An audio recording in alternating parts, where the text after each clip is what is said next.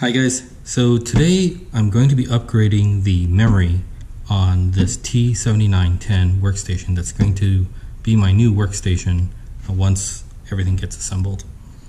So I picked up a whole bunch of DDR4 registered DIMMs, and there are 16 modules here, each being 16 gigabytes.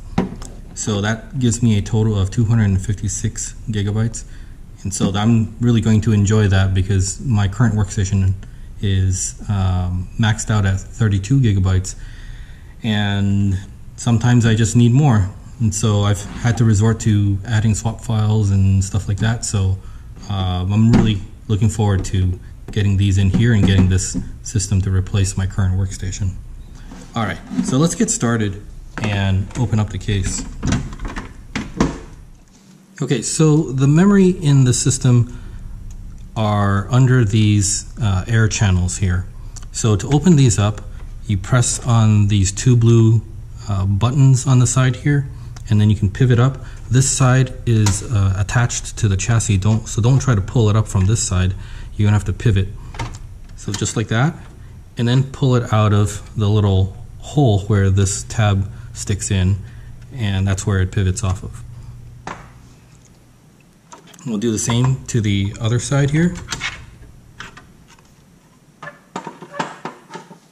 Okay, so right now, in order for me to test the system and the CPU upgrade and all the other stuff, because I bought this machine refurbished, I wasn't really sure if everything was working, so I only have 2 modules in here right now that are from my testing batch. So that's going to go back to the lab. So let me go ahead and take those out. So now that I know the CPUs work, most of the things I've tested on the motherboard so far have worked and haven't given me any problems. So this is getting closer to being ready.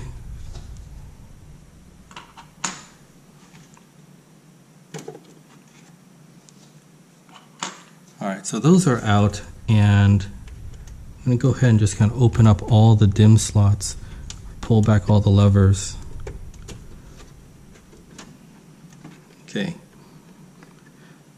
So one thing to note is that these attachments, or I don't know what you really call this thing, but it basically attaches to the metal frame here where the fans are, and it allows you to attach those memory air channels.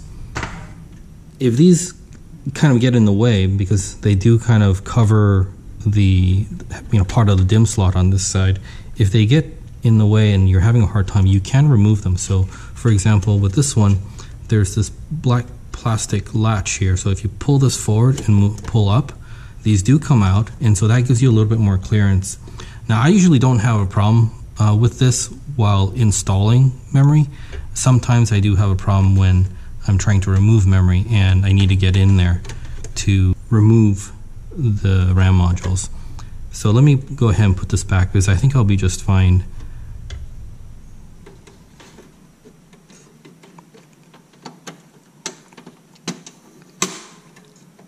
Okay, so that's back where it belongs. And alright, let's go start with this kit here. So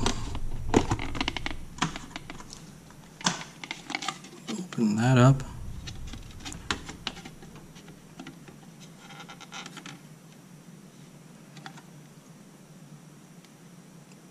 Oh, and by the way, before I start installing these things, just for anybody who doesn't know, this is a Haswell Broadwell architecture and supports both the V3 and V4 Xeon processors. And those have a integrated memory controller that supports quad channel or 4 channels. And so you'll see these memory slots, the 8 memory slots around this socket are connected to this processor, while the other 8 are connected to the second processor. So keep that in mind. I think it's fairly obvious, but in case you're not used to a dual socket system, if you don't have the second processor, these DIMM slots that are associated with the second processor will not be functional.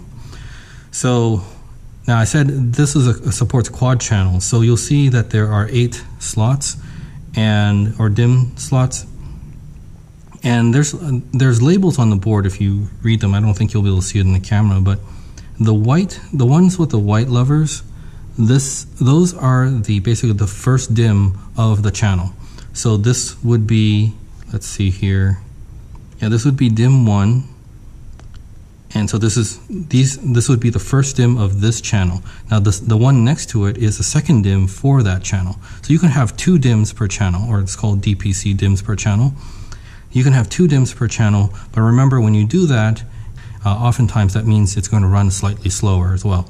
But anyway, there are 2 DIMMs per channel, and you usually have to populate the first DIMM in that channel first. And so today I'm going to be fully populating all DIMMs, so it doesn't really matter. I'm just going to throw all the DIMMs in. But if you were, for example, doing only 4 DIMMs, you would want to spread that out across the channel. So you would probably just populate the white DIMMs. So you do 1 on the first channel, you would do 1 on the second channel, and then another 1 on the third channel, and then another 1 on the fourth channel. And you'll notice how it kind of alternates back and forth. So the first channel is here, second channel is here, third channel is here, and fourth channel is here. Okay? All right, so let's go ahead and get started.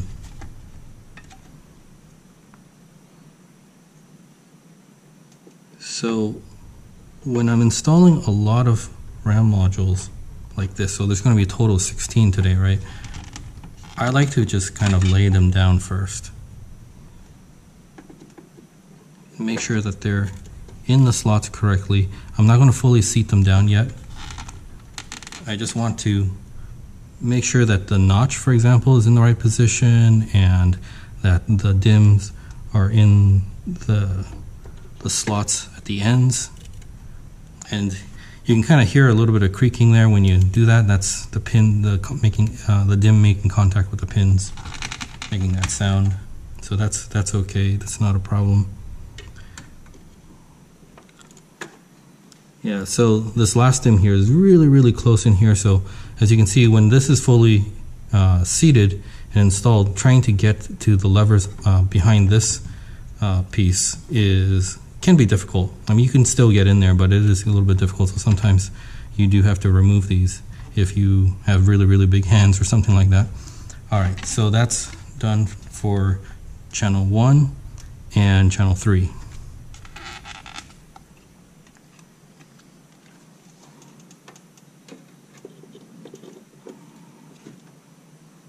And you'll also notice that, let me take one of these out and show you, but these have to go in a certain orientation. That's why there's a notch in the middle. That's not really exactly in the middle. It's a little bit offset to the side, and that prevents you from installing it in the wrong direction.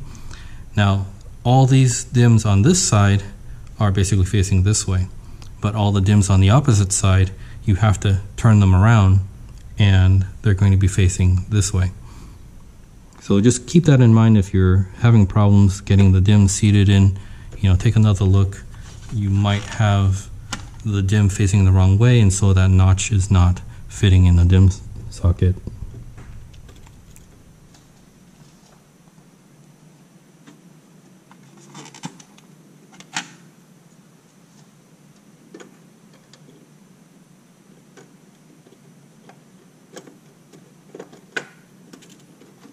Alright, so those DIMMs are now in place. They're not fully seated down yet, but I just want to make sure that they're in place. Alright, and so then we're going to just go ahead and apply even pressure on the DIMM all the way down until the lever clicks. I don't know if you'll be able to see this in the camera, but with DDR4, the middle pins here are a little bit longer, and so the DIMM isn't exactly straight. There's kind of this bulge in the middle, and I don't know the official reasoning for that, but I suspect that basically it aids in installing the memory. One of the things that I used to encounter problems with is, especially with DDR3, where the DIMMs are completely straight. When you install these, sometimes they don't get recognized correctly in the system, and you have to kind of press down on the middle a little bit to apply more pressure to get them fully seated in. So I suspect that DDR4 change the design physically a little bit to aid in installation. Now, if somebody, by the way, if one of you guys watching this know the official reason, and if my guess or speculation is correct about that, let me know, because I'm really just kind of speculating about that, because I remember having a lot of problems installing DDR3 DIMMs, especially on servers with a lot of memory modules. It was almost guaranteed if I had, 16 or 32 modules to install, there would always be some problem, and I have to go back and remove a couple of modules to narrow down which one was the problem. So that was fairly common for me. Now, one technique somebody showed me once to kind of work around that problem, especially with DDR3, and it's not so much a problem with DDR4, was after you press down on DIMM module, so I'm going to go ahead and press down on that, on the two sides, and the levers are now, or the latches are fully engaged on that DIMM right now. After you do that, you press down on the middle part, and you kind of wiggle it like this a little bit. So wiggle it in this direction, not by much, just a little bit, and that will help ensure that the DIMM is fully seated. And since I started doing that, I drastically decrease my chances of having memory installation problems. So that's just a tip to share with you guys, to pass along, that I picked up from somebody else. Okay, so we're just going ahead and and just checking that the latches here are fully engaged, and they appear to be. And so I'll go ahead and press down on the middle, wiggle it up and down a little bit. Alright, so that's good to go. Let's go ahead and do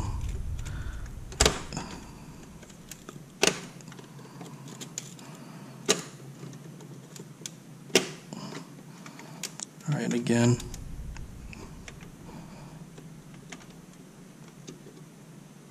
Alright, so that's done.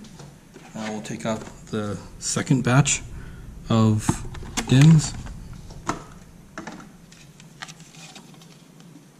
and then we'll repeat the same process for the second processor.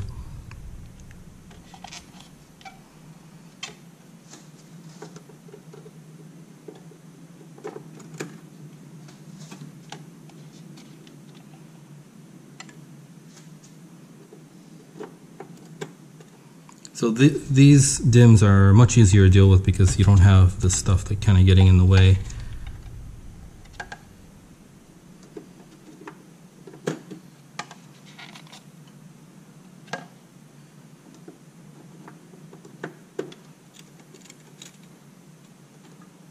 All right, so those are done.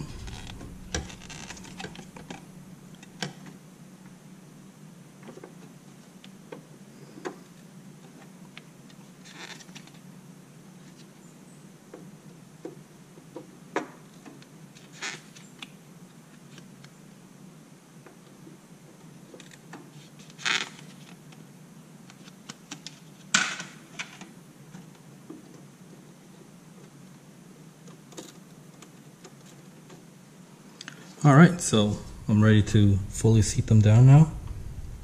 Again, just applying even pressure from both left and right sides. Okay, and then just check that the latches are fully engaged. And then I'll press down on the middle and kind of wiggle it up and down a little bit.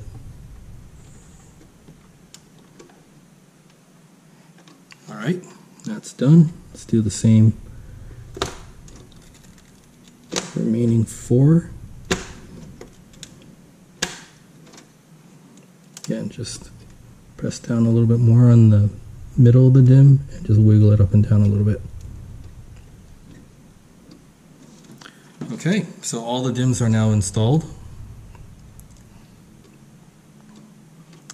And let's go ahead and put these memory air channels or air shrouds or whatever you want to call them back in. And so remember that the two are different. The one with this thing sticking out goes on the side where the PCI slots are, and you have to install this tab in the hole on the case first and then pivot down, and as it goes over this plastic piece and you press all the way down, it just kind of snaps in, right? And take extra care when you've got a lot of DIMMs installed. you know, these the plastic comes really close to the DIMMs, and so if you feel some resistance where maybe the plastic is hitting the DIMM and something's out of alignment or something like that, don't press down on these, because you could end up scratching the DIMM and breaking off some components and damaging your memory. So just go easy on it. You know, if you feel some resistance or something's catching, something's not aligning correctly, don't force it down, because that will be a sad day for your memory modules. Okay, all right, so that's all there is to it. I'll turn this on in a little bit and make sure that everything fires up and all the memory modules are recognized, but I'm pretty sure it should be good to go. Those modules were tested in another system, so I'm pretty sure it should be good to go. All right, so hopefully for anybody who wants to upgrade the memory on their T7910, I hope this video will be useful to you. And if you liked it, please hit the like for me, and subscribe to my channel if you'd like to see more videos. All right, thanks a lot. Bye-bye.